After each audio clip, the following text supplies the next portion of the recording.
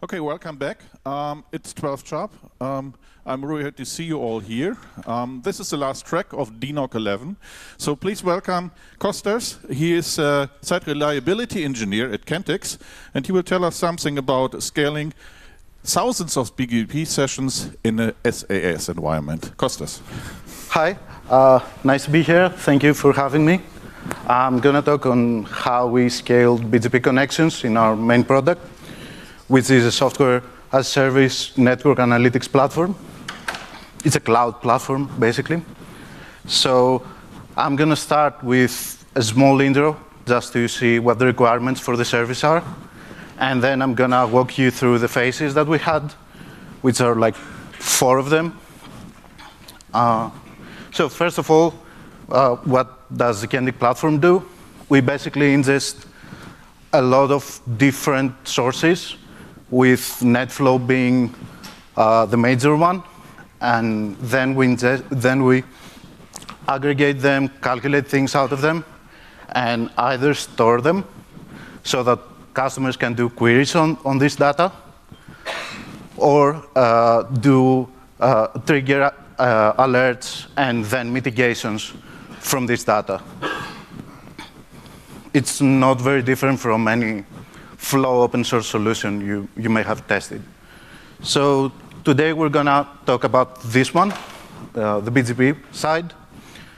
And for this, we ask customers basically to do BGP peerings with us.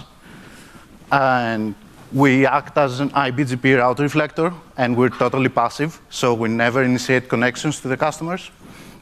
And the reason for that is so that the customers have the full flexibility to do peerings as they like. And what we ask customers is preferably to send us routing tables from each device they're actually sending flow from, if that device does BGP. And of course, that's not just to filter, just to add BGP attributes into NetFlow.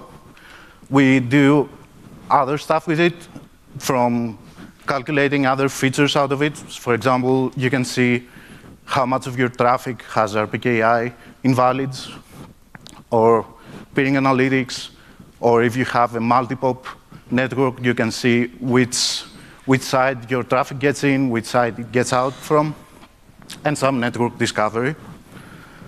And we also use the BGP as a transport to push mitigations that are the result of alerting from the platform. So you can say that if this rule that detects DDoS attacks triggers on that prefix, we can push a remote trigger black hole or a Flowspec rule. So how all this started? We started back in 2015. We had initially less than 200 customer devices and peerings. And as all of this setup started, we had 2 nodes that were active backup, and they were sharing a floating IP managed by UCARP, which is an OpenBSD VRRP implementation. And all this was set up from a script in /root that was run on boot via etcrc local. Of course, as you can understand, this setup didn't go very far. So after almost 7 or 8 months, we had more than 300 peers, and we couldn't fit them in one node anymore. So we had to do something to scale it out. And we also had to remove UCARP from the equation, because it was getting we were hitting a lot of corner cases if we were trying to do more than 2 nodes in UCARP. And at the same time, we happened to get our internal fabric upgraded to a full 10G setup. And on top of this, we also have now OSPF and BGP built into our internal fabric. So we decided to hit all of these issues with a new design. First of all, we replaced UCARP, because it was the one thing that we were fearing the most at the time. So we replaced it with homegrown shell script, basically, that communicates with a spawned XBGP speaker. We move the floating IP to the loopback interface and have this shell script to actually announce the floating IP as /32 to our fabric. It's a pretty common BGP setup. We just don't do encast. But what we do is that we publish a different MED per host. So we have multiple routes to a host. And as soon as a host goes down, the IP gets to the next route. The next route gets selected from the fabric. And so the traffic moves over. The next we had to do, of course, is to scale out the whole setup. So we started thinking what to do with that. And we started thinking, yeah, maybe all the peerings end up in one node that has the floating IP, but then some of them need to move out. So this node has to become a router. And then we think, how we're going to do that? We have to select some, so policy routing. And we start thinking of how to do the policy routing, what's going to be the policy. We try different setups, but none of it gives us a very uniform distribution. So we decided to go with the oldest trick in the book and do wildcard masks, which I don't like, but it was the only one that was giving us a uniform distribution at the point. So we basically carve the IP space out into how many nodes we want and start to policy route these connections to these nodes. So basically we have this now. At this point, customer device 1 gets to the IP that's announced by the BGP fabric, goes to the BGP node 2 that has active this IP, and gets forwarded to BGP node 1. And the purple one does the same, but gets forwarded to BGP node 3 according to our policy. We had some issues, though. We can't find an IPv6 mask to do a uniform enough distribution for wildcards. And the reason is that people do all kinds of smart things with their networks in IPv6. And so we couldn't find a wildcard mask that would be uniform enough, and we wouldn't end up having thousands of IP tables rules. So for now, we let IPv6 remain as in an active backup setup. And the other major issue we have is that for any topology alteration we need to do, like, for example, change the MEDs that the IP gets announced with, we have to restart the full XBGP speaker. So we have basically an outage, and it has to happen in a maintenance window. So we're starting to think what we're going to do. Thankfully, this setup got us to grow for another 1,000 peers.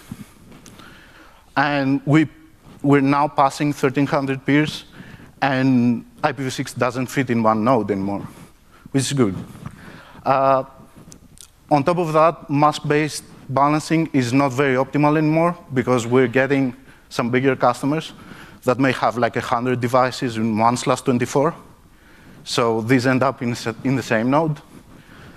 And we decided we had to do something better than masks, than just trying to find the best mask configuration. And as I said, we have various shortcomings with BGP VIPs, and with the biggest one being that we need to restart the whole setup to just announce a new IP or alter the MEDs. The issue is that though that we grow very fast at this point, so we have 1,300 peers, and we're going to have 1,400 by next week or something. So we need to do something that's going to be incremental and not a full design that would take a lot of time. So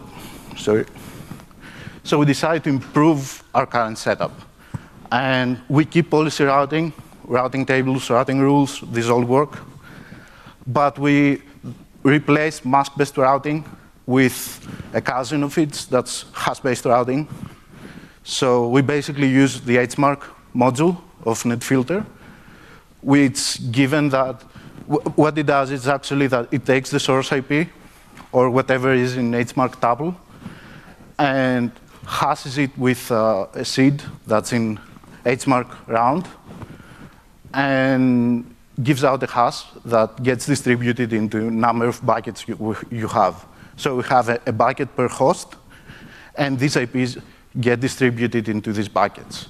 And the great thing about it is that because they're hashes and they have quite big entropy, the distribution is guaranteed to be uniform. So that's our actual setup right now. So we've fixed the mask-based routing, and then we have to fix BGP VIPs. So we replace it with a real daemon in Python that runs as part of the exaBGP. And the major changes with this daemon is basically that on boot, it assigns random edge. So we have an eventually consistent setup even if everything reboots. But it also offers the ability through a socket to do runtime changes to the exaBGP. So the next thing there, now we have the ability to dynamically modify what gets announced into our fabric. So the next thing we do is to create a side daemon that's called VIP Health that basically runs health checks to our equipment and does automatic things with our meds. For example, debugging,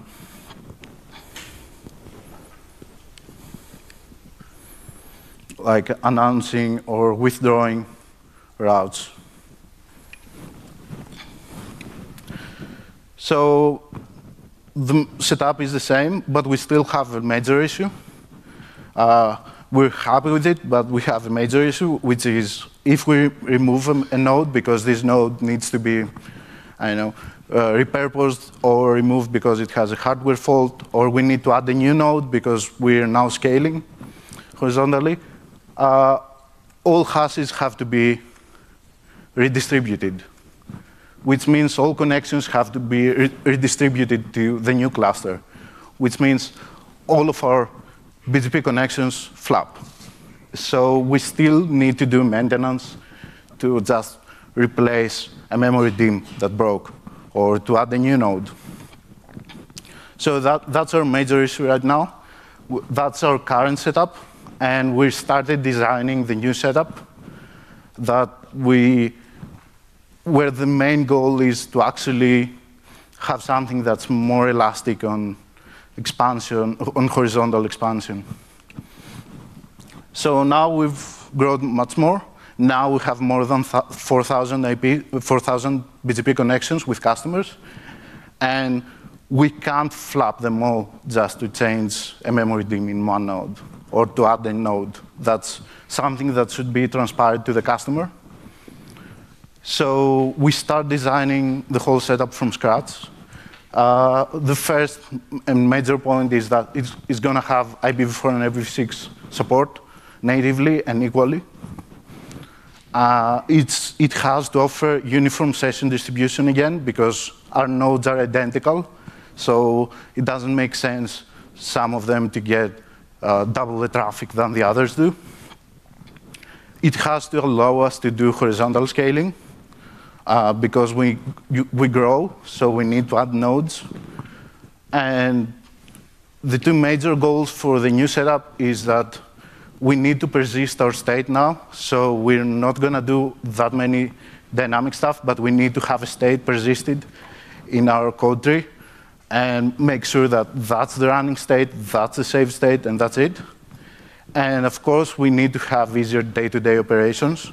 So adding a node, removing a node, rebooting a node, or even deploying a different code in one node should be things that should be transparent to the customer. And ideally, the customer shouldn't get any notifications about this, because these are outside of their use. So we're seeing a lot of setups, but we're trying a lot in our lab, and we end up implementing an LVS, Linux Virtual Server, direct server return setup, which basically works as in a customer initiates a connection. This connection gets to the BGP, the floating IP that gets announced to the BGP fabric, ends up in a load balancer node that doesn't run our BGP code. This load balancer node rewrites the source MAC of the packet and with its own, and forwards the packet to the real server that's running our BGP code. And the real server terminates the connection directly to the customer. So we're not passing both sides of the connection through the LB node. It's a setup that traditionally is used for websites because the response is bigger than the request. But we find it good enough for us to be able to scale horizontally. So under the hood, we're using BERT instead of ExaBGP. We're throwing away all of our custom code and doing BERT instances with regular expression conditionals and all these nice things, and BFD on top of that for quick failovers. And we're using Keep Alive D in LVS mode to do the whole source rerouting coordination. And then the LB nodes are also gonna sync their connection state, and that's because when a load balancer node fails and the other one assumes the traffic, all TCP connections get reset, right? So with IPVS, we sync through the pink link here. We sync both connection tracking tables so that TCP connections won't get reset. And so with this, we achieved having protection with a load balancer node flapping, which otherwise would flap all of our connections. And with the whole setup, we're protected against real servers flapping and getting the whole thing down with them. So a real server flapping now will only get down just the connections that land in this node, which is good enough. And the whole configuration is set in Puppet. That's also tracked through Git, so we can follow any changes anyone does into the whole configuration. And on top of that, the whole setup now supports dynamic reloads, because everything in this list supports dynamic reloading. So we now can boost changes basically without maintenances. So yeah, pros and cons. Basically, now we have online configuration changes. Everything is persisted. We can depool or pull new nodes, and they're gonna get the new. If we get a new node in, it's just gonna get the new connections. So no, the connections that are there will not get affected in any way. We have a lot of health check flexibility due to BERT and Keep Alive being mature products with a lot of work around health checks. Like we have scores and stuff like that. So you can do multiple health checks per service. The issue is that we don't have consistent hashing anymore, which means that if a connection gets reset because a customer performed the maintenance, it probably will end up in another node, which is like the least loaded node at the moment. So we need to find where its connection lands in. And we're building tooling to be able to do that in a better way, because now we have to check logs. And we can't scale. The major issue is that we can't scale out of one LAN because we do source market rerouting. So we need DARP.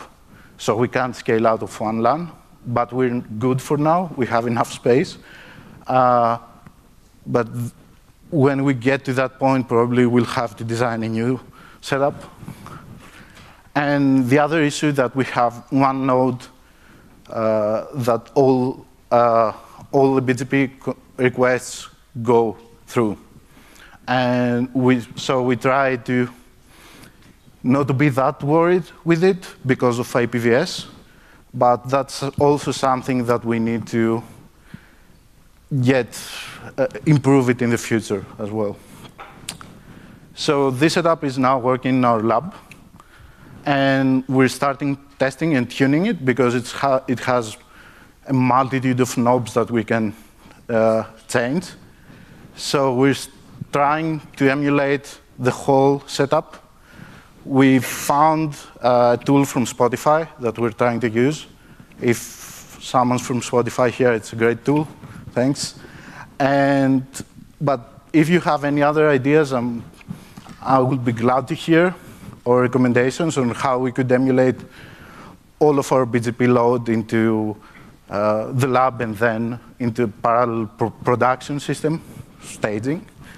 And yeah, we found a lot of tuning knobs, and possibly there are more that we expect to find even more during the testing, especially with IPv4, IPv6, all the timers and all that, and the health checks. So yeah, that's all. I was fast, I think, yeah. If you have any questions, thanks for having me.